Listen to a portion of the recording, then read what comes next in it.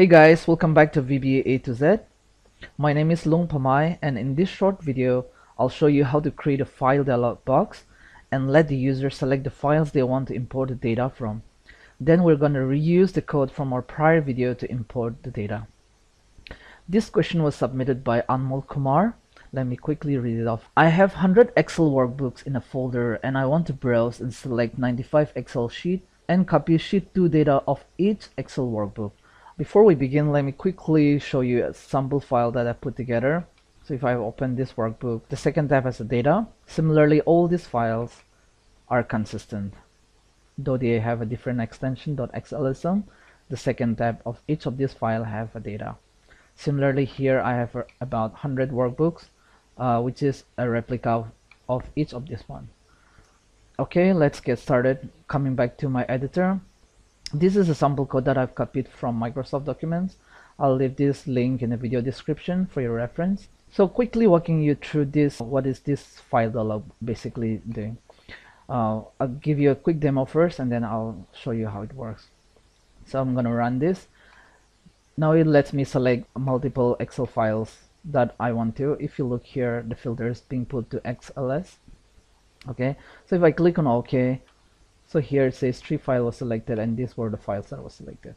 Okay, so walking you through the code, first declaring the dialog box object, and then this is another variable to hold the name of the files from all the files that were selected.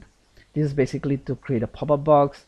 Within that pop-up box, which is here, if you press Ctrl I as an information, this is basically to pick the file. Similarly, if you want to pick a folder, you can use this, and then if you want to let the user open the file or save as the file, you can use this too. Okay, so if you turn this to false, you can only select one file. The user can only select one file. Even if I press down shift and select, I can still only select one file.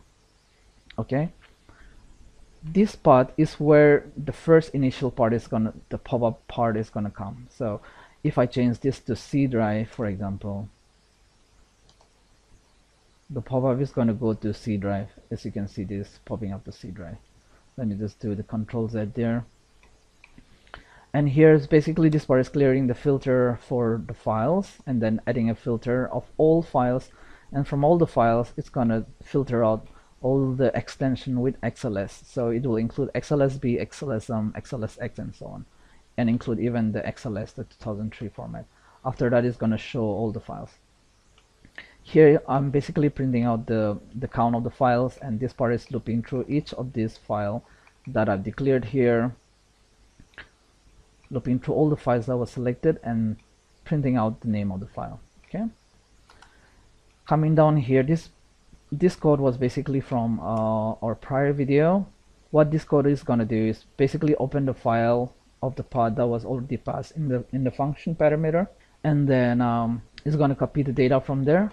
Obviously we'll have to change some of the reference again, and coming down here, he's going to paste data to a sheet called client and paste the data there. It's finding the row where to be pasted, and then it's pasting the data here and so on. So we'll change some of them. First, I'm going to create a workbook variable because we want to copy and paste the data into a new workbook. So we'll call this team WBS workbook. This will be our, and we don't want to create a workbook straight away. Maybe sometimes it's possible the user did not select the file, so I'll just put a handler here that if the count of file is not equal to 0, then we want to proceed. Else we'll just say message box file not selected, something like that. Okay, so if I quickly run this now and I click on cancel instead of selecting the file, it's going to say file not selected. So we don't want to run the code if the file is not selected. So if the file is selected within this condition, I just want to add the new workbook, then WBS. So the WB will be our workbook where we want to paste our final data. So we'll say workbook, workbooks.add. That will become our new workbook where we want to paste the data. And here let's create a new variable called x workbook as workbook. That is where we want to paste the data.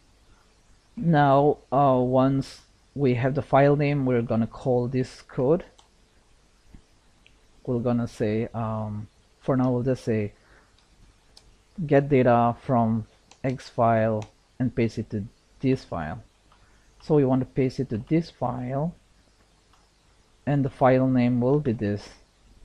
We'll pass this, and then we'll say debug.print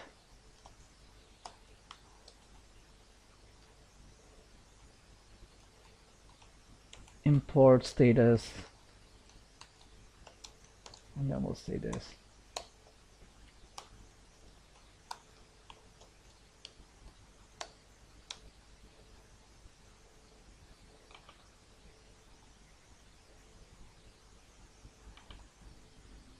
Clear another variable for current file name. Let's call this as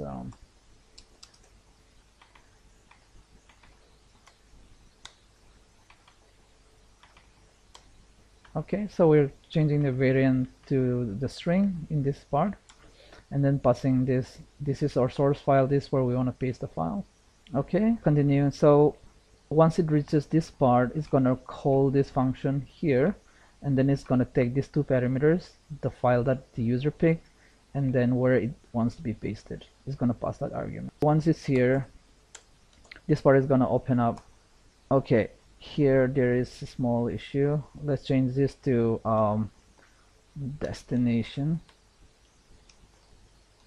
workbook, because this same variable has been used in the other function. Okay, now I'll say set this to nothing. We'll just clear the memory there in case we forget later. Okay, so once we're here, it's gonna open up the source workbook from the folder, and from the folder, let me quickly show you one demo. The user wants to select data from sheet 2 of each file, right? So Control G, and then if I say now, if I try to get the sheet 2 name,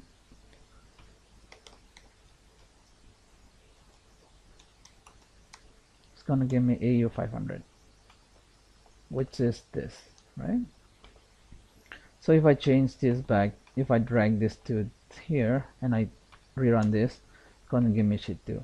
Okay, so basically why I'm showing you this is we're just going to use sheet 2 as an index instead of using the name. That way the code will pick up sheet 2 from the file. Okay, so here instead of the name of the sheet, I'll just put sheet 2, and then from column A we'll find out the last row, which is the data, just like this. So if I print this now, give you 501 here.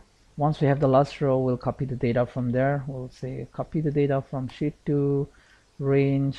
Let's copy it from the second row till K and the last row. Okay, so A is to K, and this last row will become a variable here. So once the range is constructed, it's going to copy the data. Now it's going to go to, instead of this workbook, we want to paste the data to our destination workbook, this one. So this destination workbook has been passed to this parameter here, and now we're gonna paste it here.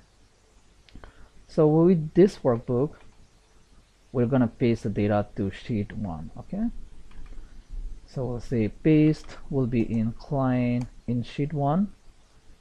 So let's say a new workbook is added like this. This will be the sheet where it will be pasted, and then we'll say A will be the last row with data.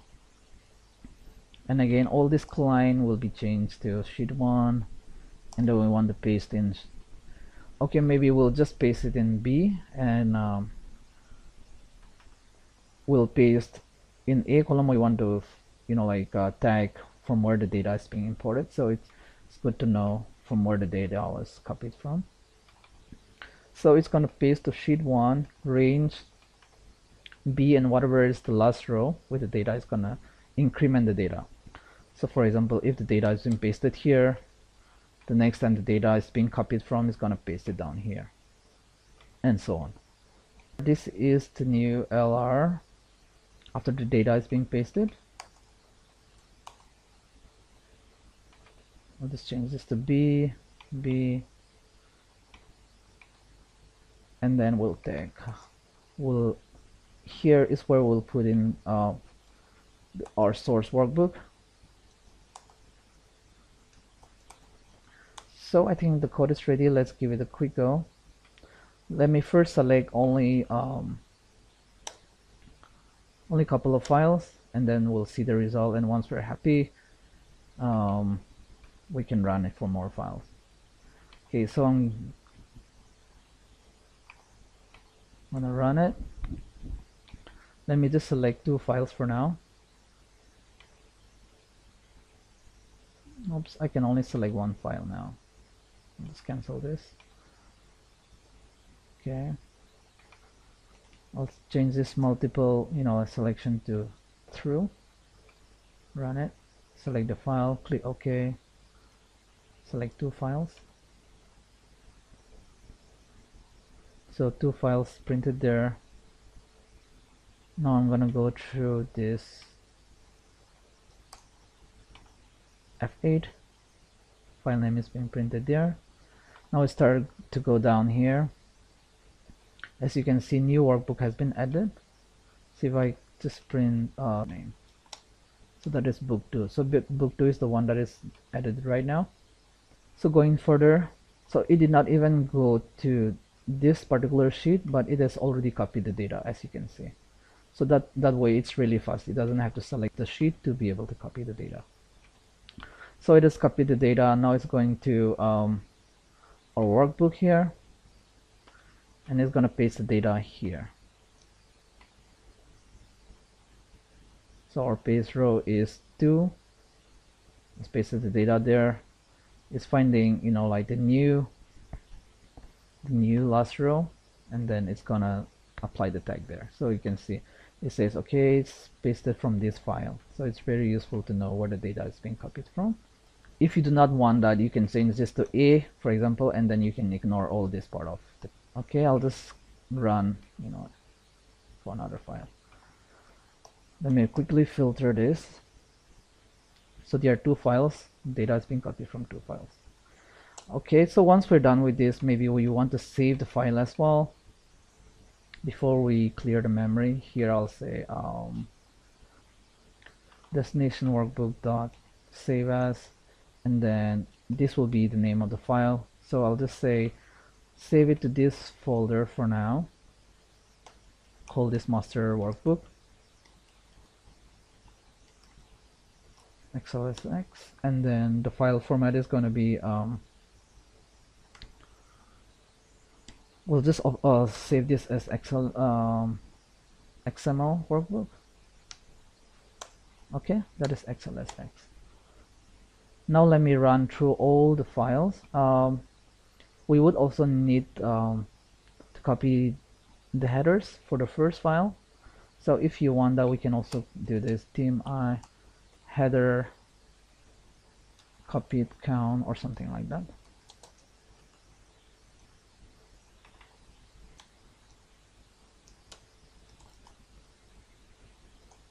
If not, we want to copy from 2. So the first time it runs, we want to copy the headers. The second time it runs, we don't want to copy the headers. And then once this is done, we'll say this is equal to this plus 1, so that it does not copy the headers all the time. Okay, now I'm gonna try and run to import data from all these files.